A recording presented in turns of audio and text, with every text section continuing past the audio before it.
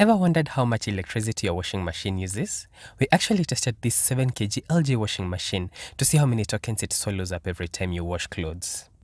The answer? Less than we expected. It is rated at 2100 watts, but that doesn't mean it uses that much power all the time. Washing machine power consumption depends on the wash settings, particularly temperature. The higher you set the wash temperature, the more electricity it uses. Washing clothes at a low temperature, cold, 20 or 30 degrees, uses less than 0.3 tokens per cycle. Assuming you wash clothes twice a day, Monday to Saturday, you're going to use less than 400 shillings per month on electricity just for the washing machine. In contrast, washing clothes at 40 or 60 degrees could double or triple the amount of tokens you spend per month on the washing machine. 30 degrees is the best temperature for washing most clothes. It saves you money and prevents your clothes from fading or getting damaged.